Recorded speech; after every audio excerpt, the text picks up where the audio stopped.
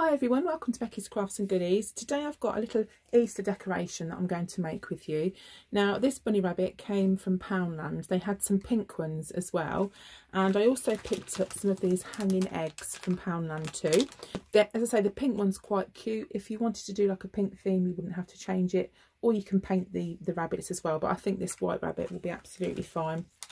I'm also going to use this. Now this is actually a candle stand, but it's broken. This part came off, and I always keep this for sort of decoration to get things a little bit higher. So you can use trays, plates, anything with a little bit of height.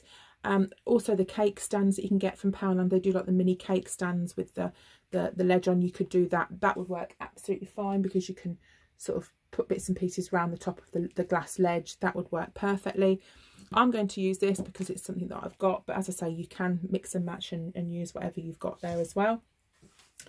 These flowers here came from Home Bargains. We're going to be using those, and I think I'm going to use just some of these. These are what I've got in my stash. I think I got these from the Llandudno craft shop, but again, you can just use really whatever you've got. You don't have to think, oh, I've got to, buy loads of stuff. So to start with, we're going to put some of the flowers around the edge of this base, and I'm just going to stick them on using hot glue. Now, because of what this is made of, they probably won't last on there forever, but they will last for as long as I need them to. And then what I'll do is I'll just peel them off, and that'll be absolutely fine. So I'm going to get my hot glue gun, and all I'm doing is putting some glue on and then sticking them directly onto the actual stand here, and I'm going to go all the way around with the flowers, and they do hold quite well. I've got one of the large glue guns I'm using at the moment, but I do actually prefer the smaller ones that I've had in the past. You can get them from like the range and places like that. I'll just put that under there to stop the drips, because I find this one does drip quite a bit, but this is the only one that I've got sticks for at the moment. So we'll just pop those on. Incidentally, if you are still making Easter bonnets this year, then I've done a few Easter bonnet easy tutorials in the past, so you might want to check those out, because even though you're probably not doing a parade at school, it would be quite nice to make the kids a bonnet still.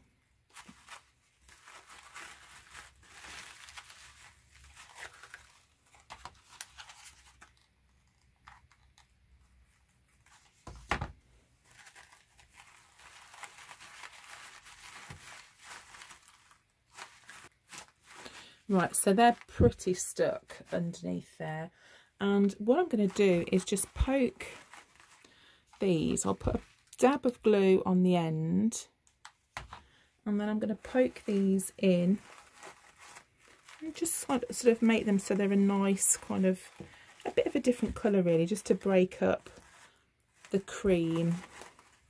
Right, I've just changed angle for you slightly so you can see this next bit. This is the kind of the posy look that we're going for, and all we're going to do is to put some glue. You can either put it on the rabbit or put it on the stand here, it makes no difference. And we're going to stick the bunny rabbit onto the top like this. So just hold that down and that will glue in place. Now what I thought would look quite nice is I pulled off one of the blue flowers, and I did think about changing the bow to a blue one, but I also thought one of these flowers would look quite cute just there on the bunny rabbit, just to tie it in, and I'll maybe put like a little gem or something in there as well.